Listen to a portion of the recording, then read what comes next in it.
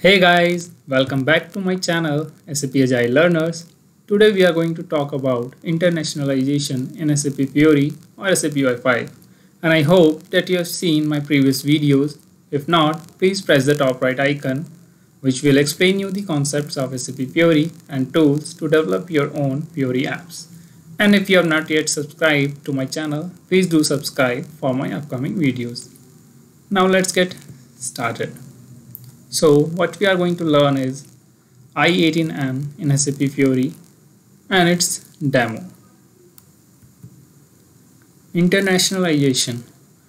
It is also known as localization and one of the best practices of SAP.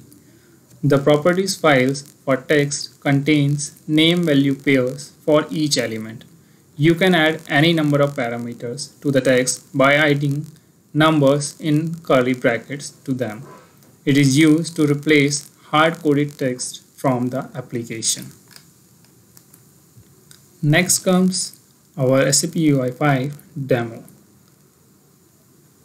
And I hope that you have seen the last video. If not, please press the top right icon where we developed the project. So we will be continuing the same to save our time. So let's switch to the editor.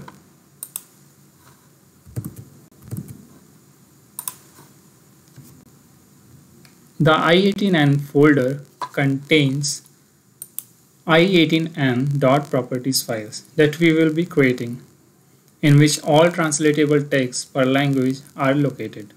The text in the i18n properties file can be translated and the file named accordingly. For example, i18n_de.properties is for German.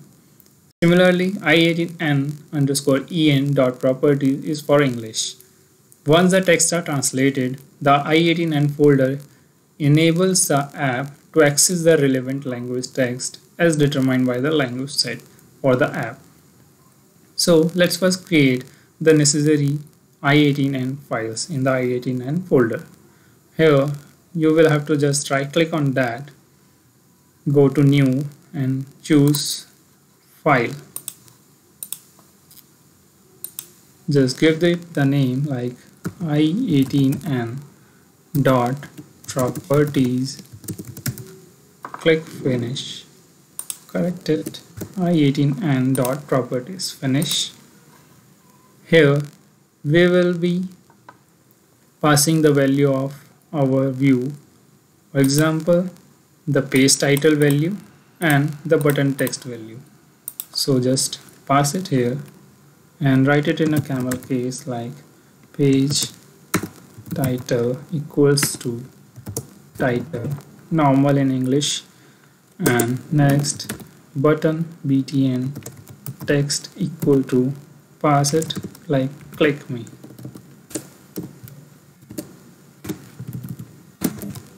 An exclamation sign. Similarly, we will create another file for German language. So just pass the name i18n _de dot properties and click on finish.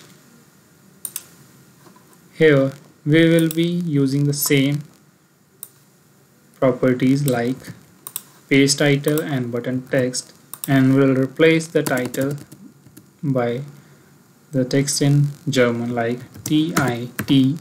Here E comes first like this, title in German, and similarly we will change it to German like this. Exclamation sign is extra. So this is how we write in German.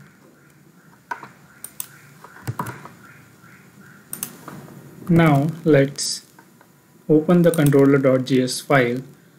Just like we added the module SAPM message toast in our last video and added the namespace, similarly we have to do for adding the resource bundle so that we can utilize the i18n files.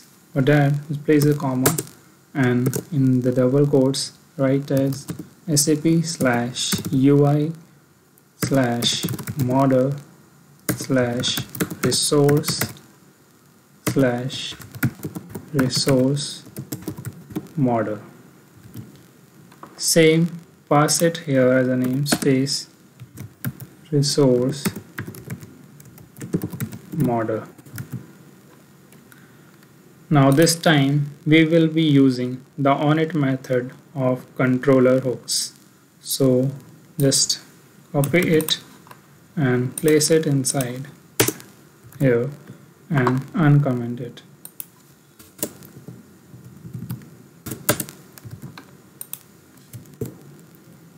So let me just quickly write some piece of code, then I will be explaining the same.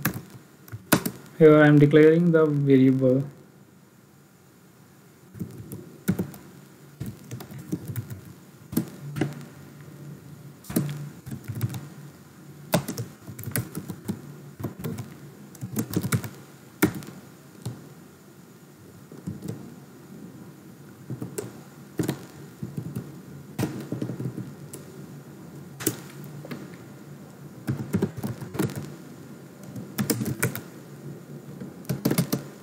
here I am passing the file path name like sale demo02, then subfolder i18n like this.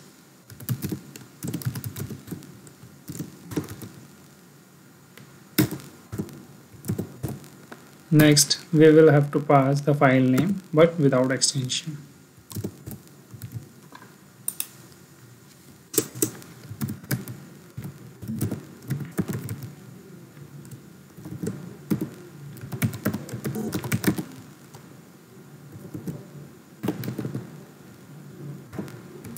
Just pass the variable that we declare here.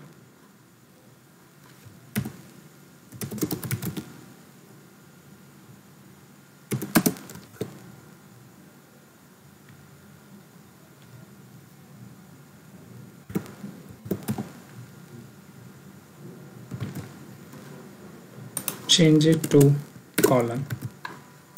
So here I have written some piece of code. Let me just explain you.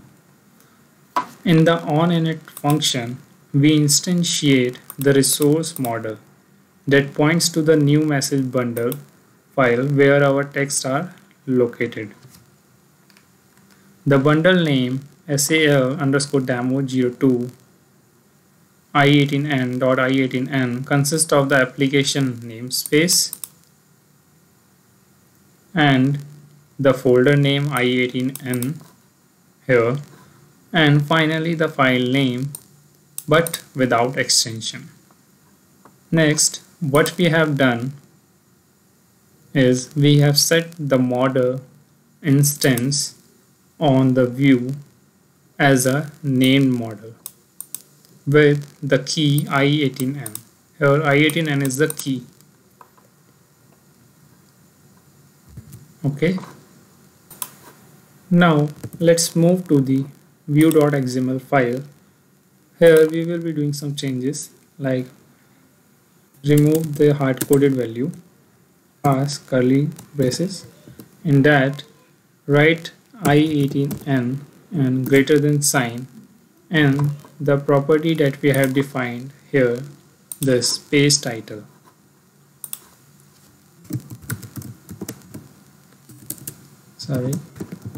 Page title.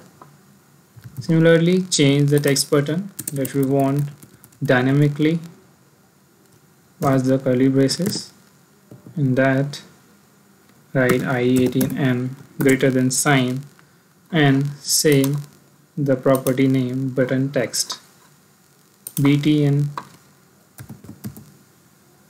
caps T button text. Here greater than character separates the model name and the property name. Don't hardcode or concatenate strings that need to be translatable. Now let's run our app. Go to your project, right click on that and run as web app preview.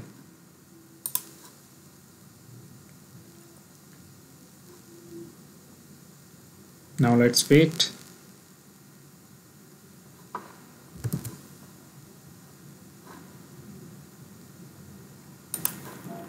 So here is our output that we have dynamically defined the text in i18n properties file like this. Page title equal to title, btn text like click me that we define in the Viewxml file. So here is your output, title and text name. Just copy this URL, or you can click on this button and pass it in your browser. So let's switch to the browser and pass this URL, click enter, and so here is your output. By default it will pick the i18n.properties file values as per your current browser language. To see the output in another language so that we can test the internationalization in SAP Fiori, so just open a new tab and go to settings and search for language. In that, click this, and here I have added the language German. This, click on the three dots and choose move to the top, so that now the output will be come in German language. So just refresh it. So here you can see the app has converted automatically your text in German like this, TITEL, and the button text has been changed to like this in German. So this is what we call internationalization in SAP Fiori or SAP UI5 app. In the next video, we will look at the binding JSON model data in SAP Fiori. And if you like this video, please do like, share and subscribe. Also, you can reach out to me on sap.agilelearners@gmail.com. Thank you and goodbye.